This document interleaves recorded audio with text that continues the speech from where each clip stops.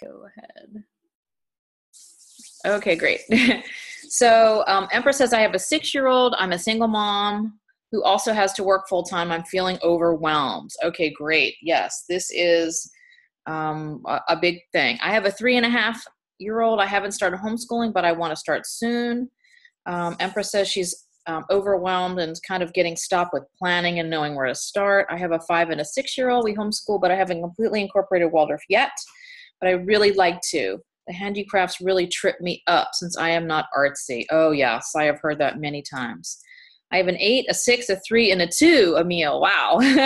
I've started with my oldest, not seeing progress. He has some special needs, so I'm just trying to figure it all out. So a lot of you are just trying to figure everything all out, and that's great, because that's really what we're here today to talk about, the 6 ingredients to create that nourishing homeschool for your child. And I'm going to go through all of this. And so keep typing over there. I'll check back. I think I can kind of leave this chat up. And let me go back over here to the slideshow so you can see better. All right. So you're in the right place today if you want to offer a holistic alternative education to your child at home. You might be busy, you don't have tons of time, and you want to make this transition simple, smooth, and pain-free. Like, as I saw many of you guys saying, you have more than one child, some of you are working. So it could be like, I really want to do this, but I just don't have the time to figure it all out. You're in the right place if you want to make sure you are covering all the bases and not leaving your child's education to chance. You're in the right place if you'd like a roadmap or a system to follow. But the reality is it can be overwhelming. Waldorf can seem very overwhelming. There's so many things to learn. There's so many things to kind of figure out. And if you're not artsy or crafty or musical or organized, it can feel like you're really climbing up a mountain. So there are 3 real homeschooling fears that you might be kind of going through or might have been thinking about. The first one is, what if I can't do this, right? Like, oh my gosh, what if I mess up my kids? And what if I can't do this? I don't have the time. Like, I'm so busy. You know, I've got toddlers, one of you said you were working. And how do I make this fit into my already very busy days? What if I mess it up and hinder my child's education? What if my child can't get into college or can't, do what they want to do because something I did when they were 6? These are very valid points. And I totally remember being there. When I started, I was very scared. I felt so unsure. I didn't know what I was doing. I felt overwhelmed. There was so much. It felt like so much information. And how do I juggle all of that with my busy lifestyle and my twins and trying to keep the household running? And I so much really wanted the best for my children. I mean, I started making their own baby food when they were born and having organic everything in the house. I was so determined that I was going to create this amazing childhood and give them the very best. And when I found Waldorf, I knew that this was something I wanted to do, but I had no idea what I was doing. And I found I was spending all my free time researching how to do it. And back then, now we're talking 12 years ago, there really was not much online at all about Waldorf. And the things I could find were very much about teachers and classrooms, and it had nothing to do with homeschooling. So I spent a really long time trying to look through and tons of things, what I could find, perusing sites. And it just felt like I was, instead of doing the things I was supposed to be doing with them, I was distracted and doing all this research, and I didn't know if I could continue to do it. But I decided my girls' education was the most important thing. I really wanted this for them. So I got some training from teachers and experts, and I got help because I realized I didn't want to leave it up to chance. After a while, I realized I had a system, and I tweaked that system and I honed that system, and it became a step-by-step process to really make all of this work smoothly, quickly, and have something that I can enjoy. I was able to start my own business and have time to do live events, create trainings, and even writing a book. Plus, during our school days, we had a lot more time to do fun stuff like sewing, baking, making handmade gifts, painting, and just playing and giving the kids time to do stuff. So we're going to talk today about the 6 ingredients to create a nourishing homeschool without it taking all of your time.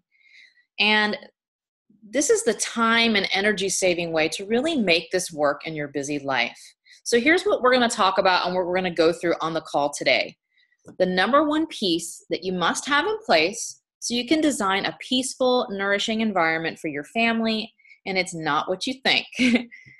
Which toys to keep, which ones to purge, and the best way to keep unwanted flashy things from returning to your home, plus ways to politely tell your family to stop buying them. Oh yes, been there, done that. How to encourage cooperation with chores and practical work around the home. Also, how you can do this with a smile instead of tears. How to bring a Waldorf approach into your life and get your spouse on board and supporting you. And how to discover which arts your child is ready for and how to easily weave them into your homeschool and your life. How to set up your homeschool legally, what to do and what not to do. So we've got a lot to cover here. So this is Michelle, one of my clients who's gone through my programs. And she said, prior to taking Donna's program, I knew very little about Waldorf homeschooling. Now I have the confidence and information to integrate the Waldorf principles into our life. Here is Shelly. Shelly was a mom of a toddler, and she said, I knew I needed help and guidance. After just a few weeks, I felt confident I can give my daughter the tools she needs to blossom. Thanks for the phenomenal course. So I want you to imagine this feeling, a feeling like if you went to bed tonight, knowing you could make this work, having a plan to homeschool with confidence and assurance, and really just feel like you were ready to go. So let's jump on in here and let's get started. Okay, so we're going to kind of go through these ingredients, and I do have a lot. I'm going to try to get through as much as I can, but I could really talk about the stuff all day. But we're going to go through it. I'm going to make sure I'm going to cover everything that I promised, and I'm sure I'm going to give you a lot more here. And then don't forget to hang on, because I'm going to be giving you those 10 must-have supplies. I'm going to give you a link to the PDF so that you can have the 10 must-have supplies, and that's coming up in just a few minutes. Okay, so the very first thing you need to do when you're coming to Waldorf is to really understand it, right? You need to understand the theory and the ideas behind the method. So I call it the unfolding child. And in this, we're talking about understanding, it's understanding Waldorf. I mean, Rudolf Steiner created the whole Waldorf schools and Waldorf approach way back in the early 1900s. And so there were some things that he stands for, and so maybe there's some things that you've heard a little bit here and there about Waldorf that might seem different or strange, or I've heard of some of these things about the 7-year cycles and the bodies and the fourfold and all this, and it can be a little bit confusing, and I don't have time to go through all of that. I'm just going to pick a couple things that we're going to go through. But the first thing is to really understand what this method is all about. Because if you don't understand why you're doing what you're doing, it feels wrong to me. That was one thing I wanted to learn right away when I was getting started is, what is this all about? Who was Rudolf Steiner, and why did he create this, and what is it supposed to do? Why is it different from Montessori or different from another type of homeschooling? Like, what does Waldorf stand for and what it's all about? So some of this can get really, what's the word? If you try to read some of Steiner's works, it can get really wordy and confusing. So in my programs, I try to just take the top points and kind of distill it all down so that you'll understand, this is why we do it this way, this is why we do it this way, and I'll go over a couple things here. But basically, the unfolding child is your child's development. Rudolf Steiner created Waldorf to meet your child where they are in their developmental stage. And this is one thing I really loved about Waldorf. And it really doesn't kind of fall into place until you start to get into the grades. I mean, he recommends, and Waldorf kind of has grown into this sort of two different areas. One is the early childhood stage. So we're talking about, children up to the age of about 6.5, where they're preschool, they're not actually in the grades. And then there's stuff recommended for those children. And then when your child starts the first grade, second grade, third grade, and moves up, each year's stories and curriculum matches the developmental stages and age of your child. And it's quite amazing the way it was created, and it fits your child so well. The stories are like medicine for their soul. So it's like fairy tales in the first grade. The fairy tales feed your child. They give your child what they need in that first grade. And each year it progresses on, and it's just amazing the way it works and how it works so well. So understanding all of that, understanding where your child is, let's talk briefly about the 3 7-year cycles, because I think this is something really interesting. And you've probably heard the terms of hands, heart, and head. And if you haven't, well, I'm going to introduce you to that right now. Steiner believed that the childhood was broken up into 3 7-year cycles. So from birth to age 7, that was the first 7-year cycle, and then 7 to 14, and then 14 to 21. So they really weren't considered to be fully grown or whatever till after age 21. And I know most of you have young children in the 0 to 7, so we're going to really kind of slant everything over there. But 0 to 7 is the early childhood phase, and that is the hands. Each of them are connected with those hands. So that's the hands. The second one, 7 to 14, is the heart, and the 14 to 21 is the head.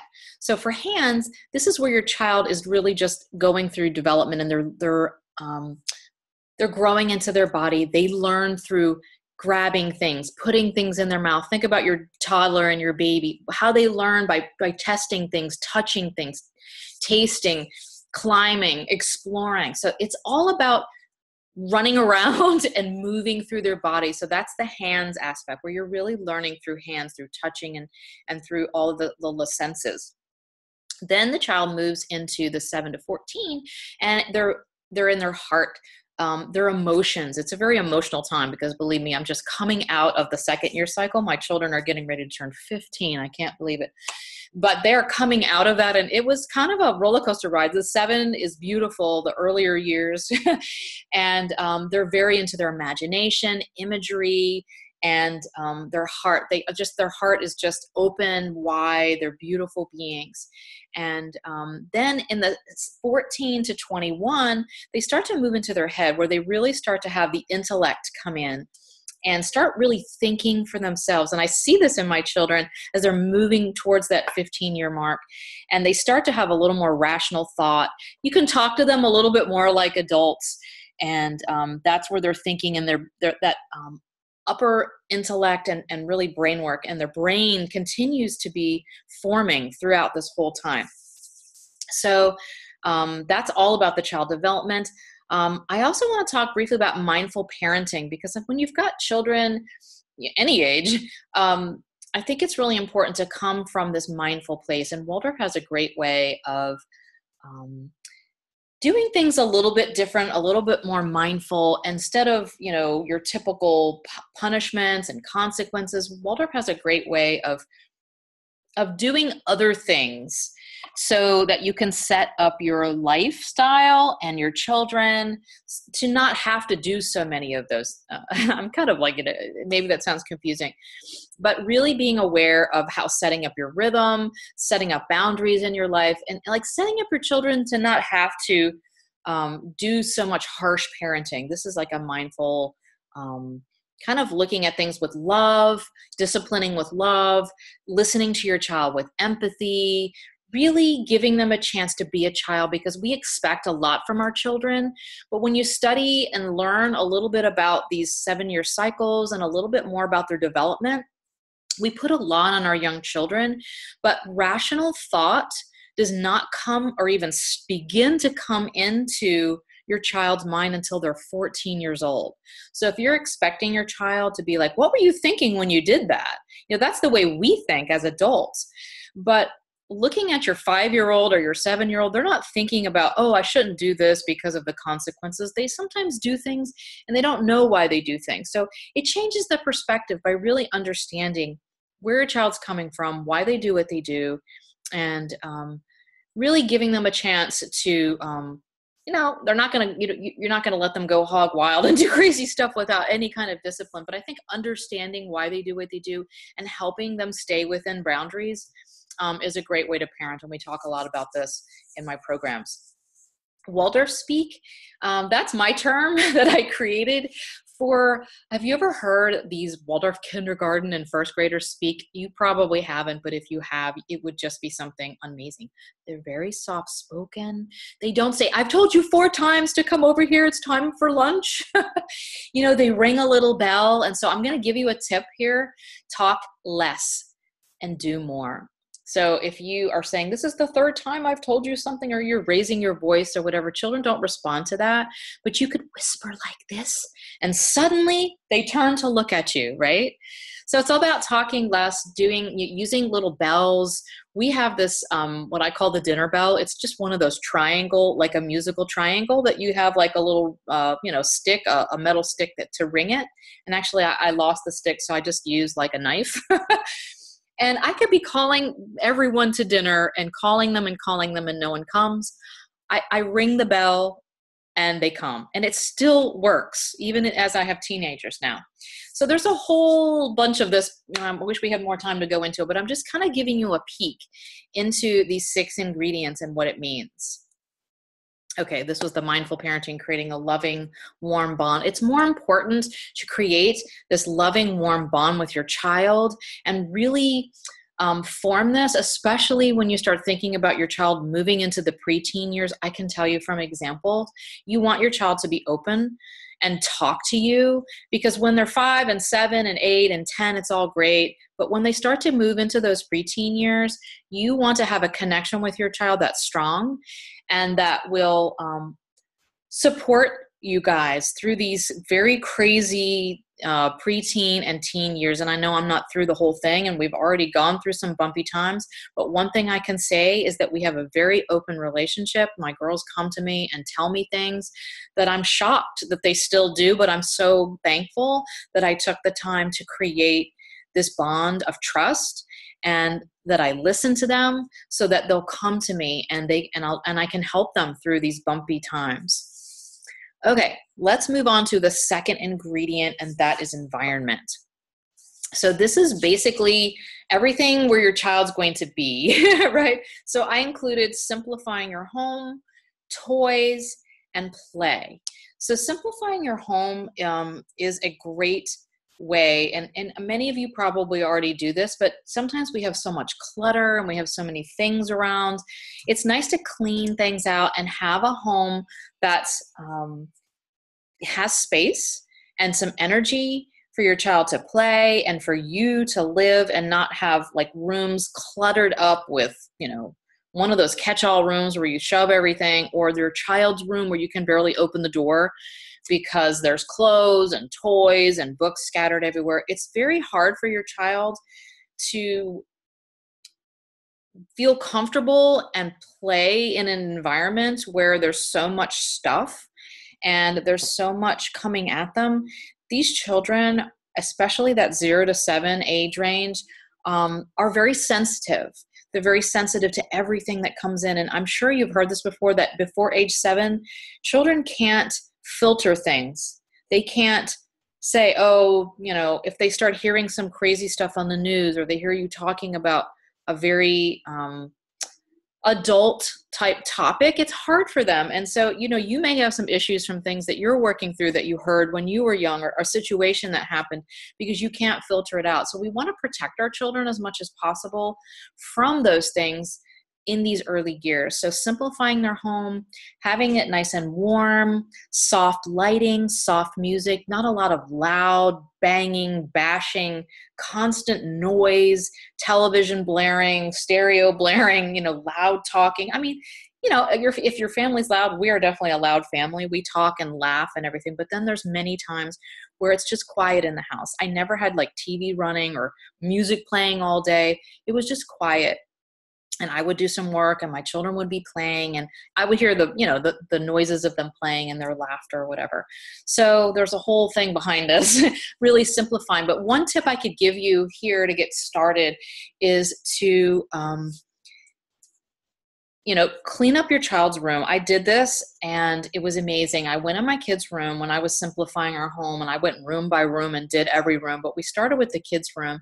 And I thought I was already really good at paring things down and an organized person. I don't have a lot of junk around, but I looked in their room and I thought, I wonder why they never take all these books, take some books off the shelf. And then I looked and there was like 3 shelves filled with books. So this is before they could read, but even just taking picture books. And I opened their closet, and, they each had like 20 shirts, 30 pairs of pants. It was crazy. So I pared everything down. We have our favorite clothes that we wear, and they have their favorite clothes. So I pared it down. And that way it was easy to pick, the red shirt, the blue shirt, or the green shirt, that kind of a thing. I pared it down to their 10 favorite books, and I set a little beanbag chair in their room with a little area rug. And suddenly they were in there. It was clean. It was feeling it was open, and they started like pulling books off the shelf and reading them or looking through them and really playing in their room where they hadn't before. So let's touch on toys, because this is one of the things that I have to talk to you about, and that is which toys to keep and which to purge. So obviously we're going for natural, handmade, real natural toys. So we're talking about wooden toys, silk toys, anything that's, hand sewn, and really trying to stay as much away from the plastic, sharp, pointy, edged toys. We're looking for more open-ended toys, and they don't even have to be, when I say toys, they don't necessarily have to be toys. In fact, I remember my mom coming over when my kids were, pretty young. I'm probably 5 or something. And I remember her coming into the living room and looking around, and she's like, your kids don't have any toys. She was ready to go down to Walmart and buy some toys. And I said, they have plenty of toys. She's looking in our bins, and I had everything organized in little baskets. And there was a basket of tree blocks that my husband literally went into the backyard and cut for free out of a nice fallen log. Those tree blocks I still have. They don't play with them anymore, but they are in perfect condition after 10 years of hard use. Nuts, acorns, walnuts, shells, sticks, any little things like that. This is what my kids played with. They were very open-ended. They could be food for the animals. They could be money. They could be stepping stones. It could be anything. So those are the type of things I'm talking about. Some play silks that had a basket of play silks, which we still have. They would take those play silks and they would become things to wear, things to wrap around their horses, scenes on floors, like the water if it was a blue silk, or ground if it was a brown silk. So those kind of things. Tinker toys is one thing that they did have that they used, and they were fantastic. But they were the wooden ones, not the plastic ones. There were a few little plastic pieces, but most of them were wooden. And they were very open-ended, and my kids used the heck out of Tinker toys. So I can recommend those as an excellent toy. Anything that looks scary, they had a couple scary dragons that they did play with once in a while, but I tried to stash them away. So anything that looks harsh, and you know what I'm saying here. Most of the Waldorf toys are very smooth, rounded edges. The faces are very simple. There's not a ton of detail on most of it. It's very open-ended. So, this horse could be this or that. They're very, they're great to hold. If you can take a plastic toy in your hand and then take a wooden toy, like one of the little wooden animals or something from the Waldorf style toys, and hold them, you'll see the difference.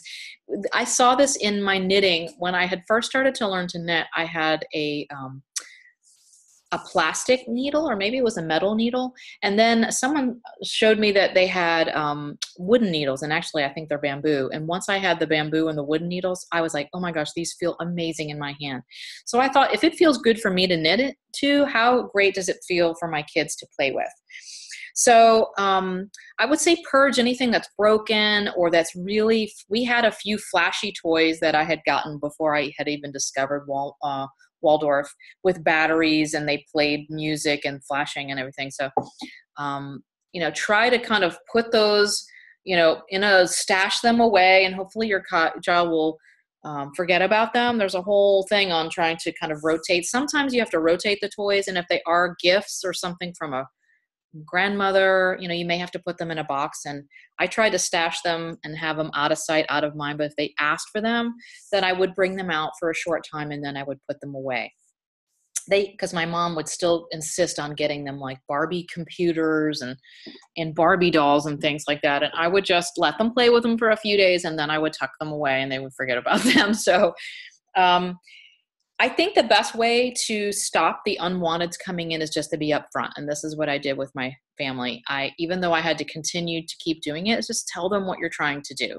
Just tell them you're trying to bring only natural, open-ended toys. You don't want anything with batteries or electronics, if possible. Now it's even harder. I mean, when my kids were younger, there was no such thing as iPads and iPhones. So I know it's even harder these days to get around that. But the younger the child, the more I would recommend enforcing this. So the younger the child, the more open-ended, soft, yummy, natural playthings. And then as they get a little bit older, you can start introducing some things if they haven't already been introduced.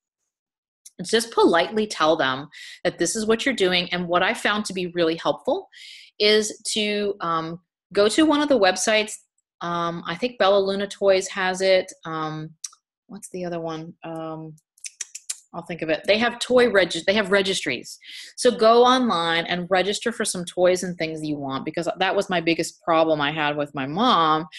I don't know what to buy your kids. I can't just go to Walmart or Toys R Us and get something. So I gave her some websites, and I said, go to these websites and just pick something, and it'll be shipped directly to our house. You don't have to worry about going out, and then I'll get what I want. It'll be easy for you. So a lot of those have gift registries. You can just register for all the things you want. And then each holiday, send the link to your family if they need some ideas and want to buy something, or even you. I did this for my own, what I want, kind of as a, your wish list, and then you can purchase. So I hope that helps that. Another thing I want to talk about is, of course, play is a big part of your child's day, is to have that indoor and outdoor play set up so that they can play. That's really your job. Your child's job in these early years is to learn through playing. So playing is a big part, but there's also a piece of playing that I want to talk about, and that is the practical work. So you've probably heard about this, where your child is really coming in to help you. So instead of you going, okay, stay over here and play right now, I have to go do the laundry, you invite your child to come with you. And these kids at this age want to help. And I promise you, when your kids get to be teenagers, as helpful as they were in the early years, they don't want to help you anymore. So take advantage of it now. And I know it's easier said than done. I know it takes a lot longer when you do have them come help you, but it really pays off. My kids learned they were making their beds somewhat, and I say making their beds in quotations, pulling up their covers when they were 3. And they were getting themselves dressed, and they were, helping around the house, learning to fold laundry. They want to help. And I know it'll take a little bit longer, but it's very important that they feel like they're part of something, and they're part of the family unit. They're part of helping around the house. And so if you just, maybe even get them a small broom if you want. You don't have to. I don't think I ever got like little brooms or I think we had a little dustpan and broom that they would help. But you can give them just a dust rag and ask them to go around and dust, or help them water the plants, help them plant plants in the garden. My kids learned how to do, I'm a very avid gardener, and my kids learned to garden very young. And they're very helpful, and they're very good at it. They learn pretty fast. So this practical work, this is how you encourage it. You bring them along with you, and the kids will want to do it instead of, you forcing them to do chores. It's just like working with you, and they'll want to help you.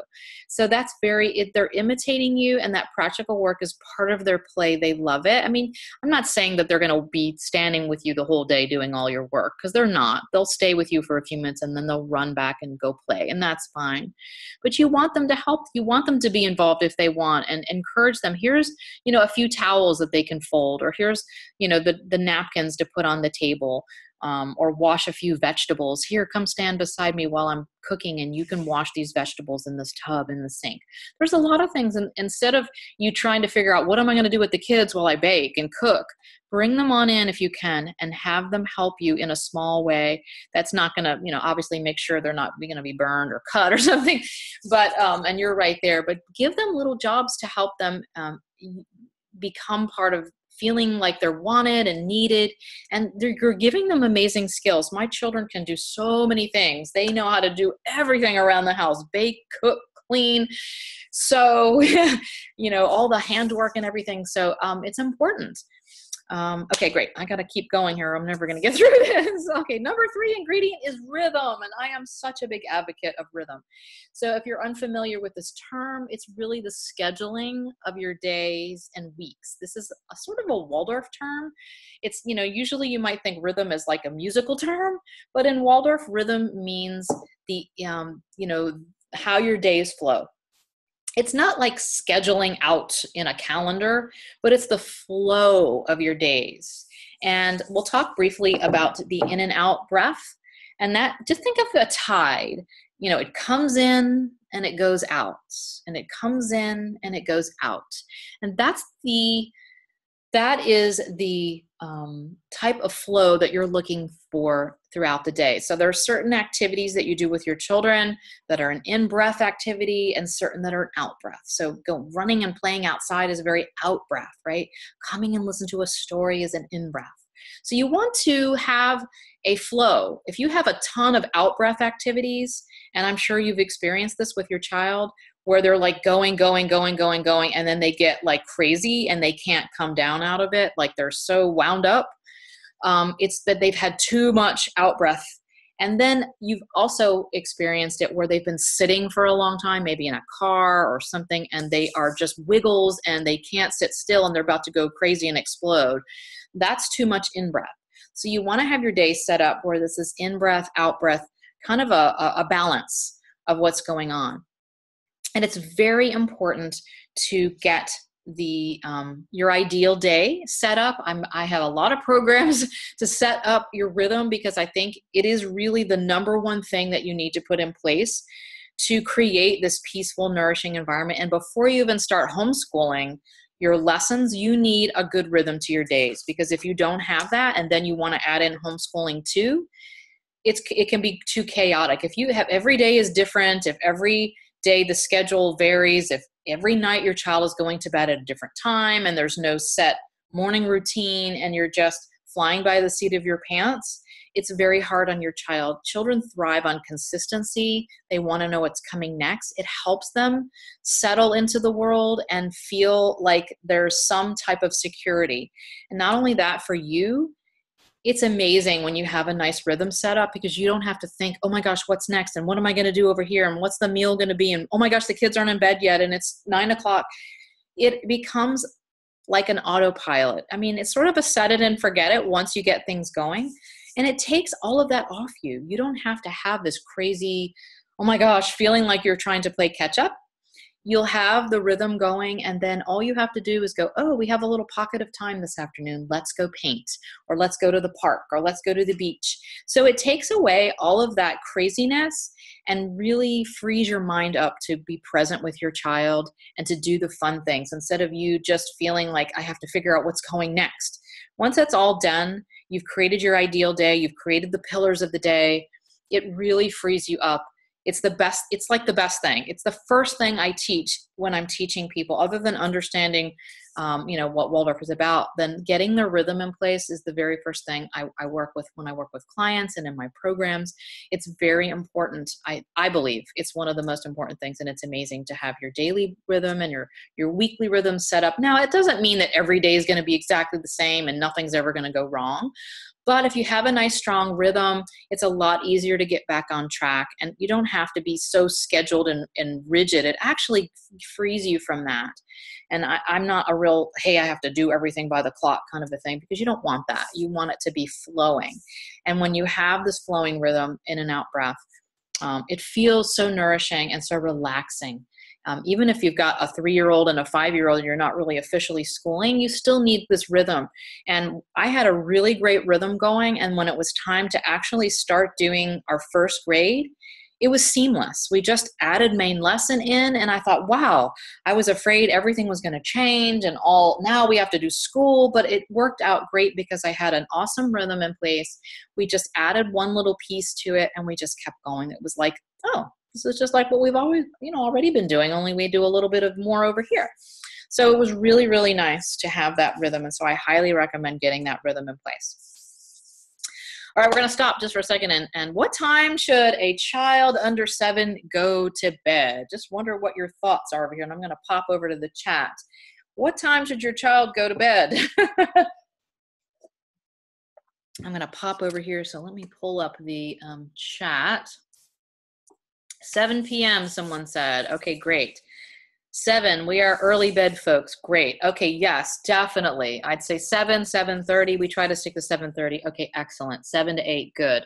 If your child is going to bed at 8 and 9 and 10 o'clock, they're probably still sleeping in the morning till 8, 9, and 10 o'clock. Usually that's the way it goes. But it doesn't give you any time as an adult to have that evening. I remember going, oh my gosh, it's almost 7 o'clock. It's almost 7 o'clock. Just hang on for another 30 minutes, right?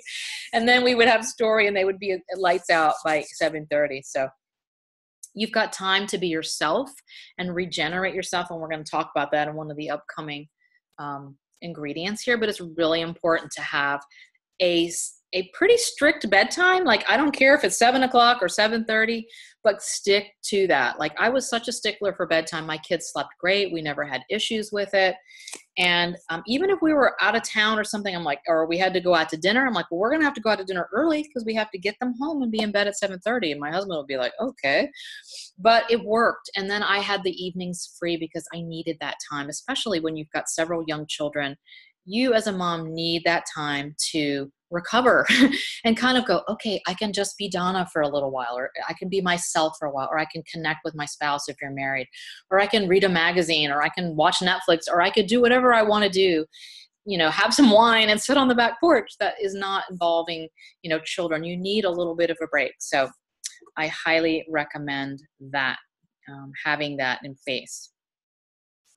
All right, let's pop back over here to the slideshow. Okay, let's move into ingredient number 4, which I know some of you expressed at the beginning was sort of a challenge for you, and that is the arts or creative expression. So we're going to talk about age-appropriate arts here, and it's hard because I can't talk to each person individually, but I'm just going to give you sort of an age range of what your child can do and what can't do, what they might be a little bit young doing. Probably a lot of you were very drawn into Waldorf because of the arts, right? The beautiful paintings and the drawings, and the singing and the movement, the music, and all of that is really important. And it's like, okay, this is great. And because that's what kids are not getting those, right? Out in the regular schools, that's the first thing to go is the arts programs, and you want to have this. So it's really important. And there are so many studies out there you can easily Google this, about how the arts help in later upper academics and math and science and reading and all of that, how music creates connections in the brain. I'm sure you guys have heard of that whole Mozart theory and all of that. But it is true. Music and movement is a way of expressing, your child's expressing themselves, learning of the goodness in the world, and just, kids love. I know the younger kids, you guys have them. They don't feel shy about dancing or singing. They just do it because it feels good, because they love it.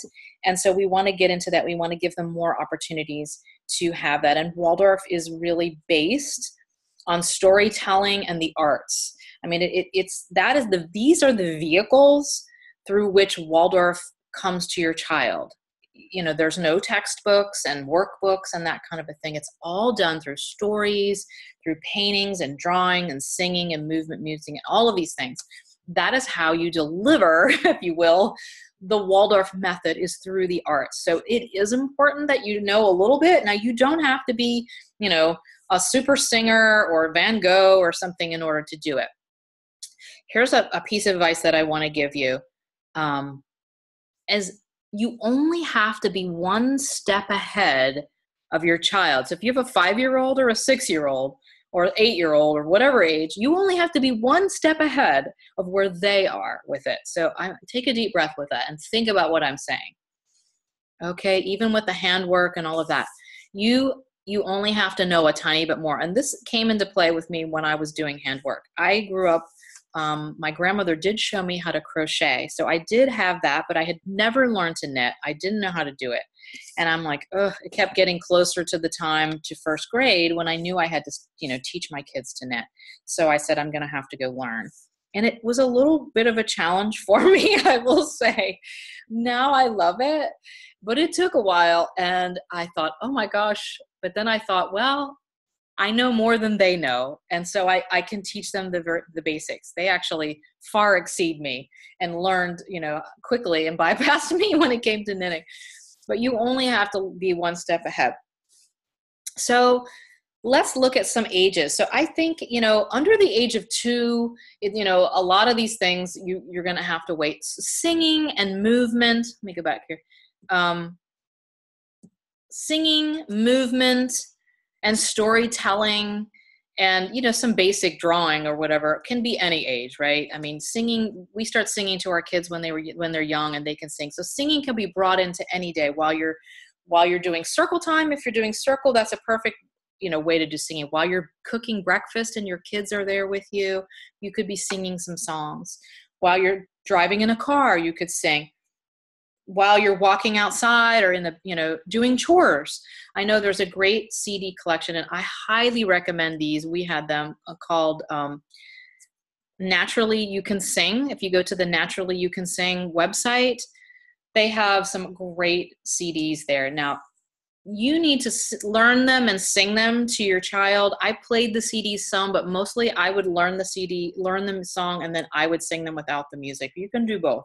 But Waldorf recommends singing from you instead of singing from CDs, because the music is condensed. It's compacted down. That's what a CD is, right?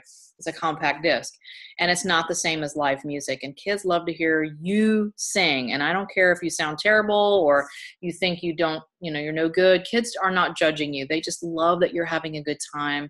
They're not sitting there going, oh my gosh, my mom sounds like a cow stuck in the mud. They just love that you're laughing and having a good time, and they'll jump right in with you. So sing, sing, sing. That can be done at any age.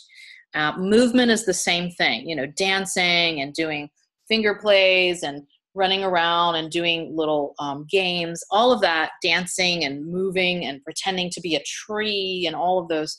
You know, it's sort of the same as the singing. Anybody can do it at any age, so your child can start doing that. And some of these crafts can even start to come in at a young age if you're helping, you know, doing, you know, depending if there's a lot of cutting, and, you know, some crafts you can easily do with the younger ones. Now, handwork, I think, you know, as you get closer to age 5, your child can start like wrapping yarn. Like, that's one thing. If you buy a skein of yarn that's not rolled, or you don't have it rolled tight into a ball, they can wrap. My kids used to get out the Tinker Toys and tie yarn to them and pretend that they were knitting. They can start finger knitting around age 5. So you can check YouTube. There are videos out there on how to finger knit. So you can start the finger knitting. They can wet felt at that age, 3 to 5, and of course up. And of course, painting with with one color. They can, you know, depending on how your child, you know, will hold the brush and how long they'll stay with you, all those things can get started. Some of the things that you might see later on, like these beautiful paintings and things, it's going to be a little bit older child before they're doing a lot of those drawings and chalkboard drawings for you.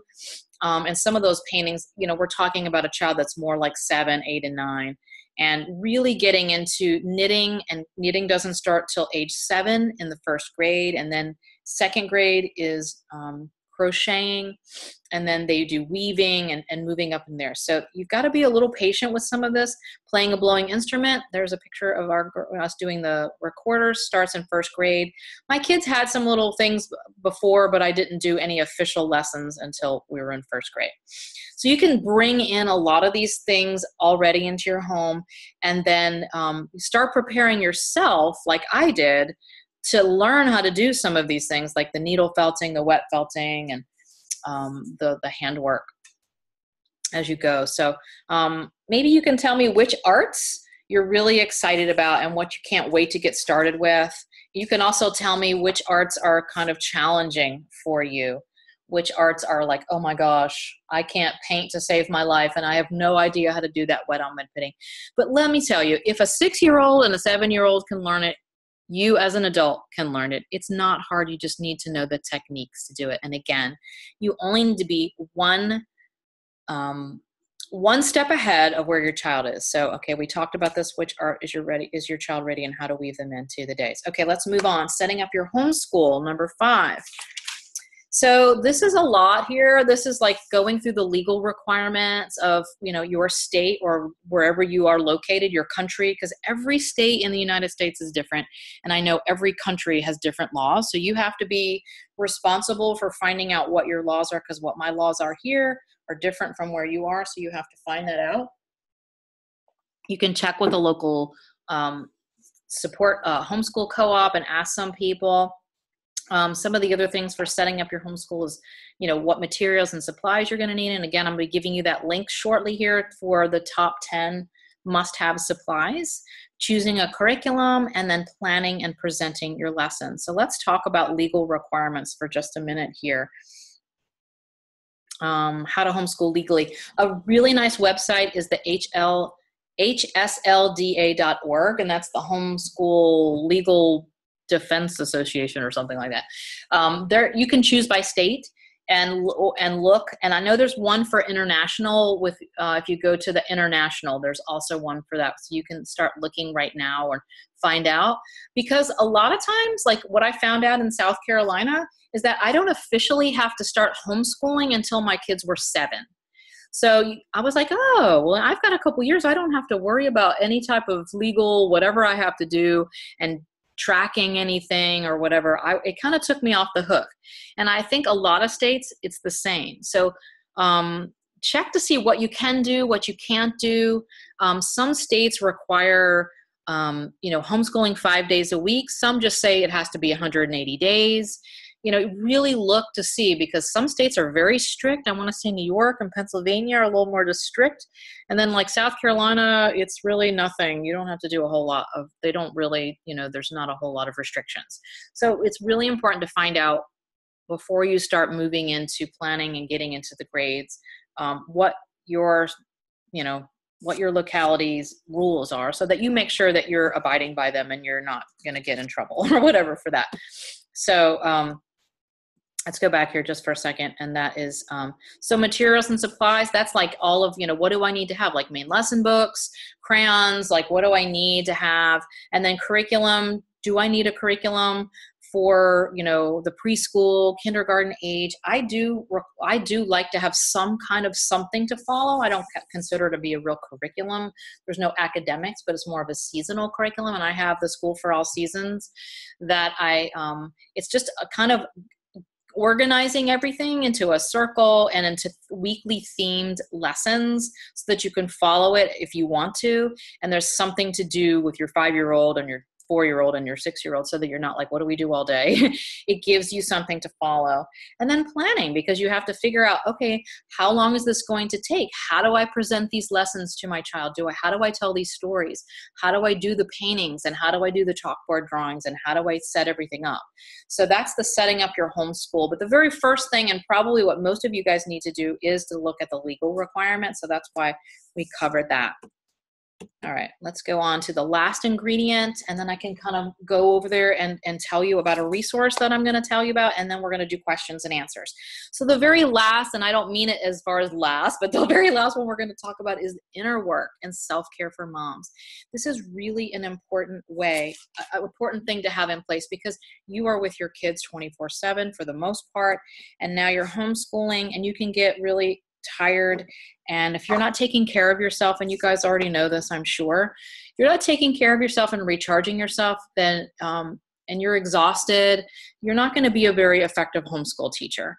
So you've got to get some help. You've got to have some grounding for yourselves, maybe do some meditation, and set some boundaries for yourself, because we're so quick to say yes to everything. We want to help everything. We want to help everyone because we're moms and we're women. And we say, yes, yes, yes, we'll do this, we'll do this. And then we end up, spreading ourselves too thin with all the things we have to do. And it just, we become resentful, and we realize we can't do everything, and we just kind of want to break down. So it's really important for us to have things for ourselves. And that's what I was saying, like that bedtime is really important. So one of the best ways to recharge yourself is to find something that you love. So think back before kids, when you were a teen, or whenever it was before kids came along, or maybe you just have a hobby that you really love right now. So for me, it was like gardening. I love gardening. I'm a master gardener. I did organic garden design. This is before the kids came along. So I love it. And when I get outside and I start getting in the garden, I could spend hours out there. So that's the type of thing where you kind of lose yourself. So maybe it's yoga, maybe it's painting, I don't know, whatever it could be for you. It could be just reading or taking a hot bath. I know the younger children, the harder this is going to be to set things aside for yourself, but it's really important that you have these things in place. I remember going through a stage, my kids were pretty young. They were probably about 3, and having 3-year-old twins is really hard. And I remember when my husband would come home, I just wanted to leave. I just wanted to get out. Like I needed a break. And I would go to the grocery store by myself and just walk around up and down the aisles without being distracted. I could think, I could plan meals without just getting a whole bunch of stuff that didn't make any kind of a meal. And nobody was throwing stuff in the cart or crying and all of that. So I was like, I just needed some time. So I suggest putting something into your schedule once a week. Can you have coffee with friends? Can you have a date night with your husband or your boyfriend? Can you get, something to do for yourself? Because just like they tell you on the plane, if you don't give that oxygen to yourself, you won't be able to help others. And it's the same thing. We run out of gas. We go, go, go, go, go. We try to help everyone. We try to do everything. And then eventually the car's going to break down and you are going to break down. So you really want to have some things in place. So the first thing I could say is find a hobby or something that you love and try to pencil it in once a week, once a day, depending on what it is. Like it could be just a 10-minute yoga routine that you do in the mornings, getting up early in the morning and doing your yoga routine. Or it could be the once a week going out with friends and having coffee. Something to put into your routine to recharge yourself. You will become a better mom, a better spouse, a better parent. And it seems counterintuitive, but it happens every time I would take a little trip or go away for a little while and come back. I was much better because I feel like I've gotten myself taken care of. I'm not feeling resentful that I never have any time for myself. And I hope it doesn't sound selfish, because that's not the way I'm trying to come across, but you do need to take care of yourself. You matter, and you are one of the ones that you have to take care of with all the rest of your family. You have to put yourself in there. And so if you're not doing anything and you come last every time, that can't be sustained. And that'll start coming out, in your personality, and you'll be snipping and you'll be mad. And I really want you to get this. So there's a whole lot more that goes along with this inner work, but I just want to give you that piece before we move along. So here's Catherine. This is one of my clients, and she said, for my first year of the grades, it was very helpful for me to have a mentor to help me see the flow of the process. I appreciated the push to help me see how to go about planning in an organized and proficient way. So that's just someone who had gone through my programs and I worked with who was going through the first grade. So I'm not sure what you showed up today to learn or why you showed up. Maybe you were tired of feeling overwhelmed. And I know a lot of you at the beginning said you were feeling overwhelmed and you really want a map to follow instead of leaving it up to chance. You want to know that your bases are covered and that you're doing it correctly so your child will learn and thrive and really be nourished through this holistic type of education and really, kind of be encased in this Waldorf world where they can have the best of what they need for their childhood. If you'd rather spend time with your child doing fun stuff, playing and enjoying your time rather than researching and trying to figure it out, like it's hard enough to do this. It's not an easy thing. I mean, it's a lot easier to use a different kind of homeschool where you just have your child sign up online and today's lessons is right here. You don't have to do a lot. This Waldorf approach is very mom-centric and it is a lot. You are the teacher and you are the one that they're going to be learning through. So hats off to you for doing it. But if you have to try to figure it out and then do it, it's a lot. So if you value a solid plan and training and realize to be the most effective, you're going to need some guidance on how to do it. You don't have to have it, but it's going to take a lot longer and it's going to be a lot harder if you don't. So it's time for you to step into your role as homeschool teacher with confidence, assurance, and excitement, like a joy. Like I can't wait. I had this feeling every morning, like I couldn't wait to go and start homeschooling because it was so much fun. My girls were having so much fun doing it and they were learning so much. It was just like the best years of my life with them. It was just amazing. It's your chance to do this for your child now. I know you can do it. You only need a plan and a little help to get started. If I can do it, and I didn't even have a plan until I kind of figured it all out, you can do it. So I want to introduce a resource that I am so excited about. And this is sort of another program that I had. I've revamped and I keep making it better and changing it to make it really, really spectacular. And this is the Waldorf Homeschool University. It's a 12-month training and support program to walk you through the A to Z of everything that has to do with Waldorf. Like all these ingredients that we talked about and much more are going to be taught through the university. And if you want more information and you want to go to the info page, the link is, you can just go to the waldorfconnection.com/university. So pretty simple to find it over there. So here's what it's all about. And I am so excited. This is going to be like one of our best programs ever. You get 2 trainings per month. So we're going to drip trainings to you in the order that I think you need them. And really, it's like taking a step. Each little training is going to move you to the next step, and giving you time in between to digest the information and then move on to the next. So we're going to walk you gently through every step through this 12-month program. So here are the trainings, and here are I just kind of broke it down by months. So month 1, we're going to talk all about a lot of this. You're going to see what I talked about today a little bit. The unfolding child. You're going to get all about Steiner's theory, the distilled down version so that it makes sense to you and as it pertains to homeschooling and not just trying to read everything Steiner. You'll learn all about your child's developmental stages and how you can support them and what you can do to help and really understand where your child is. And then the second one that month is about Waldorf discipline, disciplining with love and empathy and parenting, that whole Waldorf speak thing I talked about, and how to come from the Waldorf side and a mindful side. Month 2 is all about simplifying your home. And I talked about the environment and really making taking into account the sensitivity of your child and really creating a nice environment. And the second one is circle time. How to do circle time, all about circle time, and watching a video on us doing circle time so you can actually see. Month 3 is all about rhythm. So that both trainings that month, it's a rhythm part 1 and rhythm part 2. So we're going to really go deep into rhythm, and I'm going to help you step by step create your daily and your weekly rhythm so that you can have on this in-out breath, relaxing, non-chaotic day where you know what's happening and everything's put into place.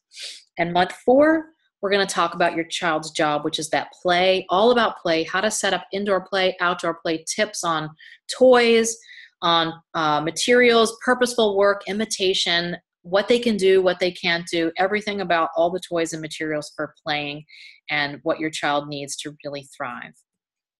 Month 5 is all about inner work. Like we just talked about, self-care, how to do things in a mindful way, with the meditations that you'll need, and how to really ground yourself so that you'll be the best teacher and mom that you can be.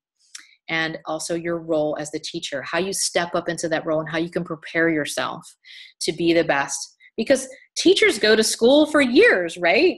If you're going to college or whatever to become a teacher, you're there for years learning. And now you're just thrown in here. And so I want to give you a little bit of, hey, how do I do this? What do I do? So that you're not just thrown into it. Month 6 is all learning about through the arts, how important it is, why, and what your child is learning as they're going through the arts. And again, B is all about singing.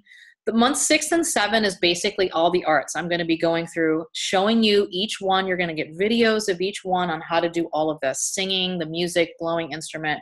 And then month 7, drawing, chalkboard, drawing, painting, the handwork, the storytelling, puppet shows, and including felting and everything. So you're going to get all of that. We're going to go through step by step through all of it. And month 8, about festivals. We didn't talk about that today, but festivals and nature tables, and using the seasons and nature as your curriculum.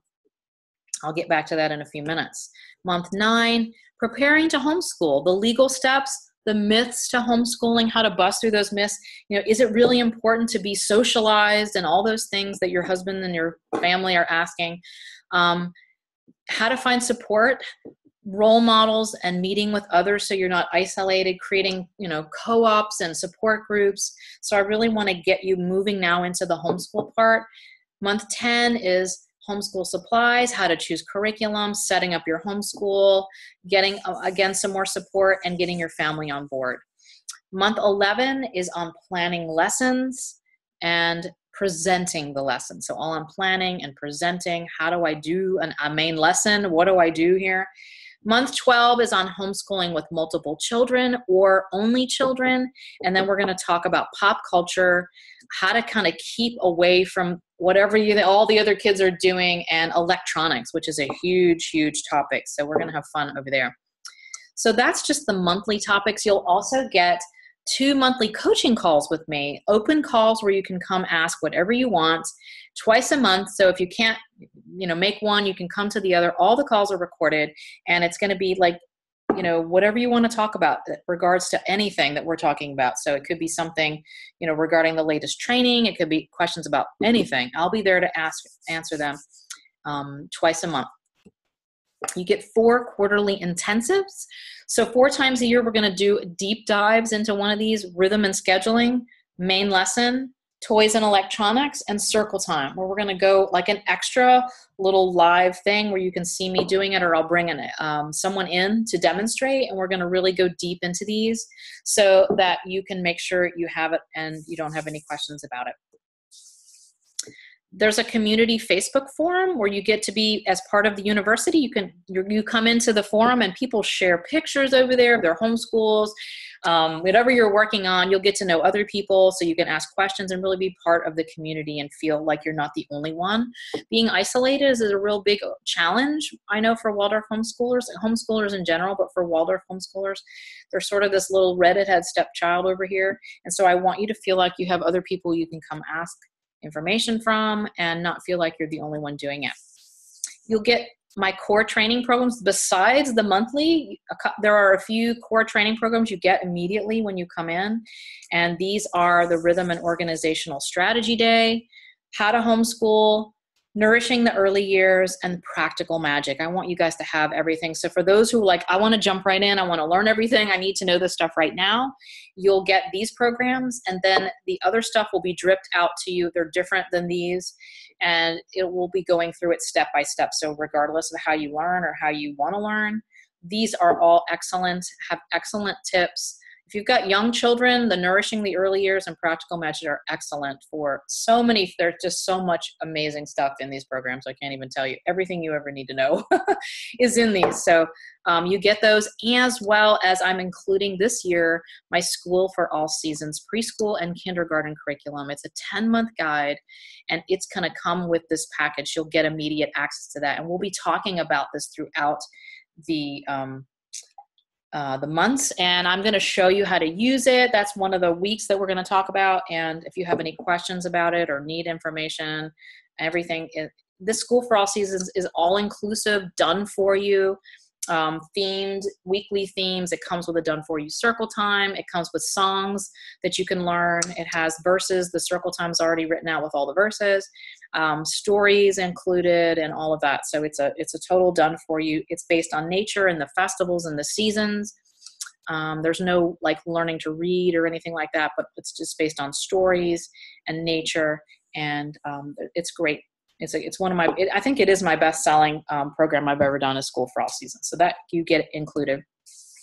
And for the first 7 members who enroll, you're going to get a 30-minute private session with me. We can talk about planning. We can talk about parenting. We can talk about whatever you want, whatever's going on. And you can take that call anytime that you want. We can do it right away. Or if you want to wait, you can wait during the year and take that. It'll sort of be your in your back pocket for whenever you really, really need it. So if you're one of the first 7 enrolled, you get that. It starts September 12th. Officially, the first training rolls out, so you can go ahead, and enrollment is open right now. This is it. This is the very first enrollment. I'm opening it right now. I've tried to make this so affordable that anyone can do it, because I know a lot of you are on smaller budgets and you can't afford anything that's too expensive. So I've tried to make it so doable. You can get in for $37. And then just another $37, like it's over 12 payments you can enroll. So for $37 a month, you have me and all of my trainings, all of my guidance and knowledge, walking you through step by step through everything you're going to need to know about Waldorf for an entire 12 months. So I made it as affordable as it can be. You can also do the full pay if you want to save a little bit. It's a better value, and full pay is $387 and you're done. You've got everything included, all ready to go. Okay, here is your materials and supplies bonus. Sorry, I'm running over a little bit. There's so much to cover here. It's a bit.ly link. Sorry, I know it's not the most ideal here. So it's http bit.ly, bit.ly. If you're watching on here, I'll send it also out in the replay to VRSOFJ. Hopefully you can see it on there. If you just click that link, it'll take you over to the materials and supplies bonus, and it's got everything on there that you'll need to get your homeschool set up. The basics. I mean, there's always more stuff, but I want to say this is what you have to have, or you really, really need. Don't waste your time and money on other stuff, but these are the most important things to get. Again, that link, it's a bit.ly link, bit.ly/2VRSOFJ. So remember, as I'm wrapping up here, the system is already done for you. You do not have to create this all by yourself. You can end the frustration, the stress, and the wasted time, and we'll guide you through every step. So I'm not extra special. I'm nobody really other than just a homeschooling mom who figured it all out. I just have a system that works, and I've done it for years and years. And it's worked with hundreds and really thousands of families going through my process. And if I can do it, you can do it too. So here it is, the waldorfconnection.com/university. You can go over to that information page and see everything on there as well that's included, and go ahead and click the link to enroll. You can get enrolled today for just $37. $37 is like a dinner, a dinner out, or a pair of jeans. So for a pair of jeans, you can have everything you'll need to know, all the programs, and even your preschool kindergarten curriculum, and everything ready to go for the next year. So I'm going to kind of move it on over to questions now. Let me, whoop. Okay, here we go. Oh, great. Thank you. Somebody was asking how much if you pay it all immediately. Yeah, $387 if you want to do the full pay, and that gets you, it does give you a little bit of a discount. and then you're all said and done. And it does come with the preschool curriculum. And if you're one of the first 7, you get that 30-minute session with me. The value of it is over $1,200. I don't think I said that, but it's on the page. There's so much stuff in there. I've tried to really set you up to where you can't fail. Like, I try to give everything I can give in here to make sure that your success, and you really can, you can do this. And I will guide you through the whole year as you learn. All right, let me go back and see what other kind of questions we've had here. Empress said, I love the needle felting and want to learn more. Painting is intimidating to me as well as the music. Okay, great. And we'll be covering all of that. Painting is really fun. It looks intimidating, but if you know the techniques of it, it's actually quite simple. So those paintings look so beautiful, and they do look intimidating, but they're actually quite fun to do and really not that hard at all if you know what you're doing. What's the name of the seasonal curriculum you mentioned? Oh yeah, somebody else answered. It's School for All Seasons. Great. Melissa said, self-care is so important. You can't pour from an empty cup. Exactly. You can't keep going if your gas tank is empty. You've got to refill it yourself and keep yourself going. So what other questions do you guys have? I know we're gone over here a little bit, but is there anything else I can answer, either about what we talked about today, about the university program? Okay, good. Here's one. Victoria says, how about when you have a 12-year-old girl who has been in a regular school until now, but she wants to start homeschooling, and you have a 2-year-old toddler at the same time? That's a very great question. Yeah, so you've kind of got there's kind of 2 questions here. One is you've got a 12-year-old who's been to school, and now you want to take her home and homeschool. So that's one thing. So, and especially coming into Waldorf with a 12-year-old. So that's one thing. If that's what you're talking about, let me know, Victoria, if that's your question, or is it more like, what do I do with my 2-year-old when I have a 12-year-old? Now your daughter is old enough that you can probably, assign her some things, do the story, and having a 2-year-old, I'm hoping that they still take naps. You've got to work around your 2-year-old schedule because they're the young one. I would suggest having a special toy box or some kind of a basket that your 2-year-old can only play with during school time that you're doing with your 12-year-old, because your 2-year-old's going to want to see what's happening, but they're not going to be able to do much, right? Because they're really young. So create a special toy box or a basket of toys, or maybe their own art supplies if they scribble a little bit, and say, it's going to only be used during school. And then you've got to try to work your daughter's school in between your 2-year-old schedule when they're napping, or go ahead and have them, tell the story. Your child can listen or can run around a little bit, but you also have an old enough child who can do some things and not have to have you sit right there because they're 12. So it's better than having like a 5-year-old and a 2-year-old, if you will. So if you want more information, or if you want to ask a little bit more, Victoria, there, because, okay, let's see. It's both. Great idea. What about circle time with these 2? Yeah, I don't know. I mean, when my kids got to be like in 5th grade, they were kind of looking at me about circle time, that they didn't want to do it anymore. I would maybe do it with your 2-year-old, but your 12-year-old may not want to join in, but she may, because she's never done it. You may want to do something a little different. When my kids got a little older, we would take a walk, and we would kind of do circle time during our walk. And with a 12-year-old, you can do a lot of mental math, working with bean bags and spelling and that kind of thing right in the circle time.